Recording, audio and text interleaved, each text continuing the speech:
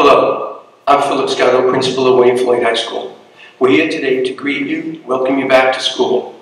I know that some of you are very excited to come back, and some of you are a little anxious to come back.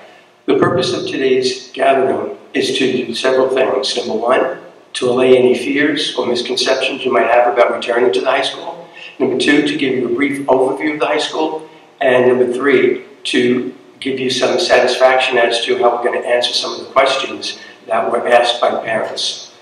First of all, I'd like to give you an introduction to the building. For our returning 10th, 11th, and 12th graders, you pretty much know the routine, you know the building. For our 9th graders who are new to the building, we're going to start with following you from the bus as you exit the bus and enter the building. And then the rest of the building, 10, 11, and 12, will follow suit. So here is a slight change in plans. When you exit the bus, you will have your mask on. Masks will be on during the entire bus ride. As you exit here in either the north, south, or east lots, you will enter the building with masks. Everyone will be socially distanced from first entering the building. 9th graders will enter through separate 9th grade entrances. We have a 9th grade entrance in the north, and we have a 9th grade entrance in the south. When you first come on day one, we will have assistant principals outside who will be guiding you very clearly. Assistant principals, we will have security guards guiding you to the 9th grade doors. If you arrive in the north entrance, you will leave through the north entrance at the end of the day, so you will know where to go. Same thing with the south, same thing with the east. Any doors you enter will be the doors through which you exit at the end. Once you enter the building, we will ask you to quickly go to class. We want the hallways to be as empty as possible, as quickly as possible. Once you go to first period, breakfast will be there. You'll have breakfast in the first period classrooms. There will be no breakfast carts, again, so that we can enter the halls as quickly as possible. Once breakfast is complete, first period will begin. Classes will follow through the regular part of the day. Students will change classes, and teachers will change classes as well. Certain hallways in the building will be, where feasible, one-way hallways. Again, we're going to try, with the structure of our building and the number of people in the building, to try to accommodate all of the recommendations from the health department and from the governor's office to keep the place as safe as possible. I want to say first that the assistant principals who are here today, who you'll meet as they ask questions, I'll introduce them then. Each of the assistant principals and I have been here all summer working with district office to come up with as many plans as possible, which changed constantly as the governor's rulings changed as the summer went on. Everything that we came up with is in the best interest of students and staff to keep everyone as safe as possible and as healthy as possible. Over the last 4 years, we have made the building safer by eliminating any kind of altercations, issues in the hallways. We've kept the hallways emptier, and that has led to increased presence in classrooms and therefore an increase in academic achievement. Now, in order to keep the building safe, it has shifted from those kinds of actions to health and safety regarding this pandemic. Everything that we've done is going to be in the best interest of those students and teachers. Not everyone will be pleased with everything we did. There will be some inconveniences, but we do believe, as you hear the answers to your questions today, that many of the questions will still be unanswered, but we're going to do the best we can to do them all at once. But you will get the feeling that we are now making the building as safe and organized as possible while still addressing the issues of academics. We'll go into some more explanations as the questions are asked. What we did was take the majority of the questions and group them into topics. So although you might not hear the answer to your specific question, you will be able to get answers in general that should cover your particular question as well. So we'll start with some of the questions now, and at the end of the session, I will then summarize again with anything that wasn't asked and just close up there. So we'll start with Mr. Fabian, one of the assistant principals. Mr. Fabian, questions? We received several questions surrounding the logistics of the hybrid plan. So I have 3 questions for you. The first one, which was frequently asked, was why will students be moving to different classrooms versus staying in one room all day? Yeah, that question was asked several times. The reason is because with the size of the building and the number of students that we do have in the building, it's a large high school, the schedule cannot accommodate students staying in one room. There would have been conflicts with many of the student schedules, so the best way to do that was continue with the old schedule of having students move from period to period. Second question, can you elaborate on the AA remote BB model and also the ability of students to switch cohorts? Yep.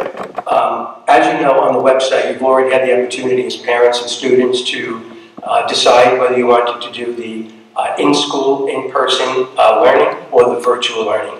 If you chose the in-school learning, the option was we have students in the A group and we have students in the B group.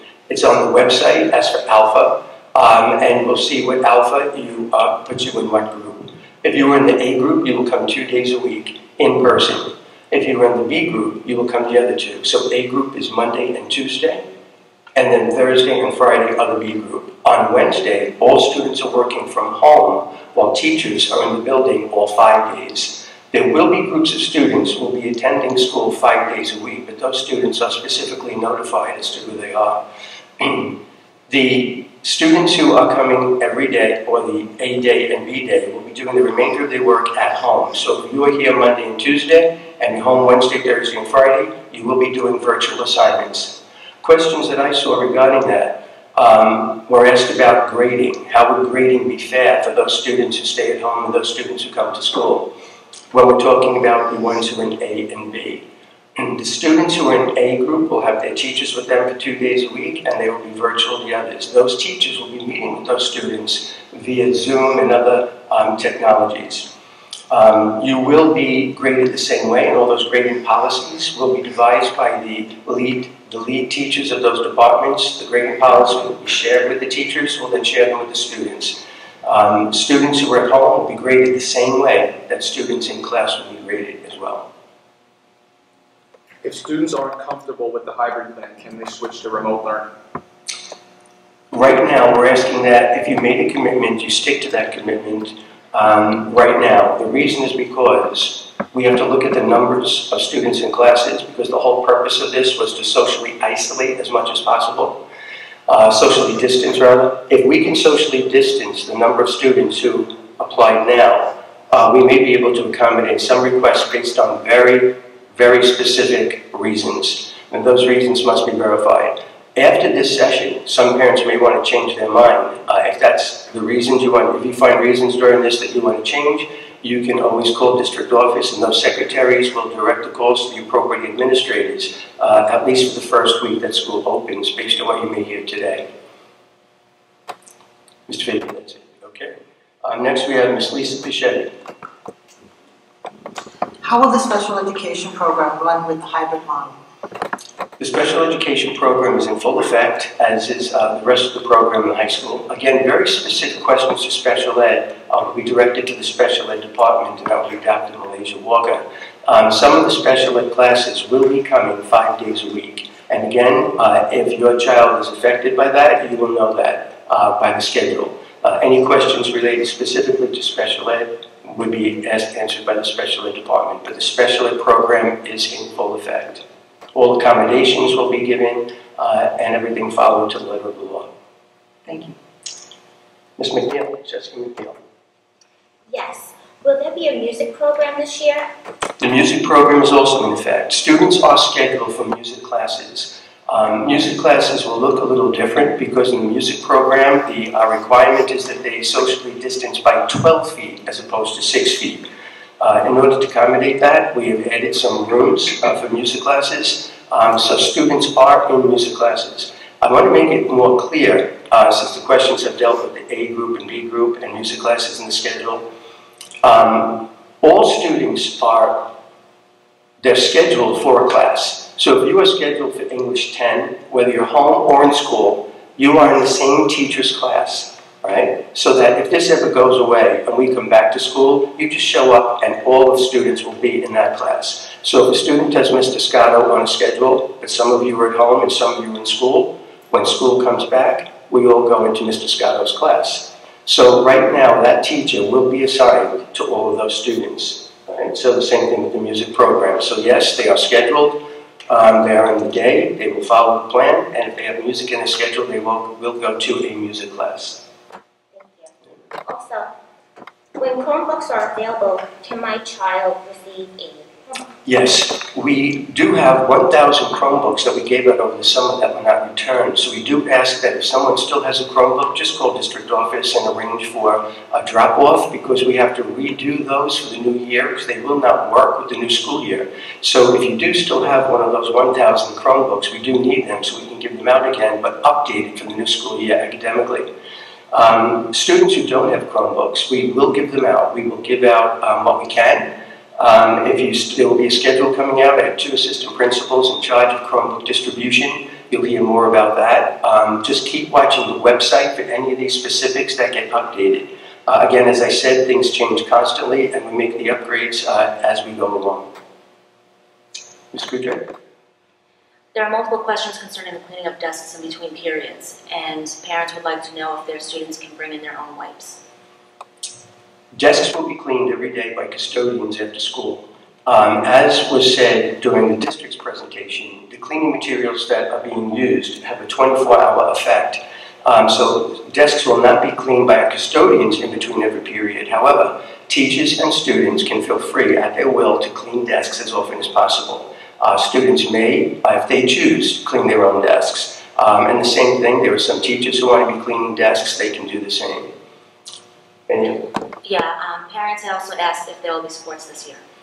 All sports are delayed, that is the word, they're being delayed, and Section 11 will let us know when sports resume, and that will also be posted on the website. Thank you. Next we have Ms. Pisano. Mr. Scotto, could you please explain the lunch procedures for students in the building this year? Lunch has been one of the questions that has come up quite often, and quite honestly, that was the question that we wrestled with over the summer, because if we kept lunch in the original schedule the way it was, we would have had problems with social distancing. We would not have been able to accommodate all of the lunches and still follow the guidelines set by the health department and the governor's directives. So what we did, instead of having lunch in periods, for a 3rd period, 4th period, 5th period, so we would have crowds in the lunchroom, we would have to address the room every period. What we did was change the schedule so that all students' academics are in the first 7 periods of the day. While a child is in 7-period class, when the bell rings, they will remain in that room. At that point, lunch will already have been delivered to the room, and that last period will be a lunch period. So every single student in this building is required to have lunch 8th period. So they will have breakfast first and lunch 8th in the room. That will eliminate another changeover in the hallways to keep the hallways as empty as possible, which, as I said before, was one of our goals. And also, the rooms will already have been socially distanced for 7-period learning. Those students will remain in that socially distanced room, and those teachers will have lunch duty at that time and monitor the students eating their lunch. That will be a shortened period compared to the others, and at that point, when lunch is over, students will be dismissed. Also, during that period, announcements will be made, and any kind of events that would have happened in an auditorium or anywhere else will happen via technology in that room. So a principal's presentation, other kinds of announcements, trainings for drills, those will all happen so that academics are not affected. So during the 8-period lunch, the entire building will hear things at the same time. Thank you. Mr. Cordova. Mr. Scott, several families have concerns about locker usage and student storage during the school day. First, will students have access to their hallway lockers? And secondly, will students be permitted to use their backpacks during our initial reopening? Lockers are being assigned. Lockers are assigned. When you receive your schedule, you will see your locker number and your combination. Those things will be on the schedule. We find that most students in the high school don't even use their lockers, but they will all have one. Locker use will be allowed. We have no period where students all go to lockers at the same time, so we don't have to worry about socially distancing in that way. But we do have students who go to the lockers when they feel the need in between classes. We will monitor that. We have not had a socially distant, most students are not at the locker at the same time, so we haven't had a socially distancing issue even before this. So yes, they will be able to store things in their lockers. They will store backpacks if they have them in their lockers and take out the books they need. And we will be in the hallways, as we always are, monitoring. If there are too many students in one section, we will make sure we separate them. So yes, access to lockers with social distancing. Mr. Kennedy. Mr. Scotto, typical questions and concerns regarding anxieties from freshman parents. Is there going to be an orientation or any type of invitation to orientation for them available at dates or at night or day? There will be. Ordinarily, we have a 9th grade only day, and you may have seen that on the calendar already. Unfortunately, that calendar was made up before the pandemic came in. So we are not having a typical 9th grade only day. And I know that many 9th graders are anxious about coming into a huge building, but let me put that fear to rest right now. And we're going to have several ways we're going to do that. But the first way is to let you know that 9th graders will not be using the entire high school. It's an extremely large building. 9th graders will use only one section of it, and that is the 9th grade wing, otherwise known as the Freshman Academy. As I said before, the Freshman Academy will have its own entrance, north and south. When those students enter the 9th grade academy, they will realize that they have classes either on the first floor or the second floor in a very limited area. The 9th grade office is also there. Mr. Kennedy and Mr. Felicetta are the 2 assistant principals for the 9th grade. Students will be familiar with them right from the beginning. They'll be the ones guiding them when they get off the bus to the 2 areas, one north, one south. In addition to that, I know that some people, we had about 25 people request some kind of access to the building. I am not allowing that during the actual school session, when school's in session, because now that we're only 2 days a week, we are not taking days away from academics that people just tour the building. So in order to put people's minds at ease, because we have a very manageable number of requests at this point, we are, if you watch the website, going to post that next Thursday, August 27th, we will have Group A come in. So if you know your letters are in the Group A letters, from A to K, we'll check the website to make sure of the letters. You will come from 9 to 12 on August 27th, and in groups of 10, all the assistant principals that you see here will be on hand to take students from the parking lot, which will arrive in the north. You would be met by an AP. They'll put you in groups of 10 and take you through the high school 9th grade wing. So you will see the 9th grade. You'll be familiar with your entrances. You'll be familiar with the location of classrooms, and you'll be familiar with the library location. It'll be part of the tour. It'll be a very limited and specific tour. The Group B will come from 12 to 3. So that is the other way that we are going to be introducing students to the 9th grade. A second way, we always have a video for a freshman transition. We finished filming part of that yesterday. We had to make additions to that video based on the pandemic and the COVID restrictions. That video will also be posted most likely on Monday. So you'll see that information on the website as well. The August 27th plan for the number of people who want to come, and that could be the 25 people who requested it, or it could be all 800 new freshmen. 400 in the morning, 400 in the afternoon. If that happens, again, you will be masked, you will be socially distanced, and you will be taken on a short tour to familiarize yourself with the 9th grade wing and allay any fears or anxieties you may have about entering this new building. Mr. Felicetta. Can students take electives including ROTC? ROTC will run, and students may take electives. Electives are in the schedule. Electives this year are going to be the ones that students need for credit bearing, moving their credits along towards graduation to stay on track for graduation. There will be electives that students may want, but they don't need, that will not be able to fit into the schedule this year. In those cases, guidance counselors will be making up certain arrangements so those parents can call the guidance counselor for any kind of upgrade or updating of the schedule that those students need to accommodate their wishes. Basically, everything that we can offer is being offered in the 7-period day. A lot of the things that people would have wanted and received in the past will not be able to be accommodated this year. Any more questions? Yes, Mr. Scott. How will our CTE programs operate this year? The CTE programs are operating. They're in the schedule. Right now, the schedule is still in flux. It is being finalized. Hopefully, we'll have that to go public next week. And again, it's based on the numbers of people who will be coming in person and those who will be virtual. That will affect the schedule, even from now until next Tuesday. So I can't make give you definite answers for that. But we are planning to have our CTE courses. Not everyone at this time is populated and will run, but again, students will see that in their schedules. As far as the ones that are going virtual, we're going to do our best to make sure that the courses that require hands-on activities are able to be run in certain ways where the students will get what they need. If that changes, we will also let the students know. Counselors will be calling them, and we'll make adjustments in their schedule. Will there be clubs this year at the high school? Clubs like sports are also delayed this year. We're going to wait to see how we can run them, which ones can be run virtually and which can't. So right now, also on hold will be clubs as well as sports. Again, as things change, as restrictions are lifted, we will make accommodations for all these things to go back, because our goal is to reinstitute everything that we had in the high school to give the student a full high school experience. So with that, I want to thank the assistant principals for the work they've done all summer. I want you to know that the teachers are ready to come back and work. The teachers are ready to address the students in person and at home.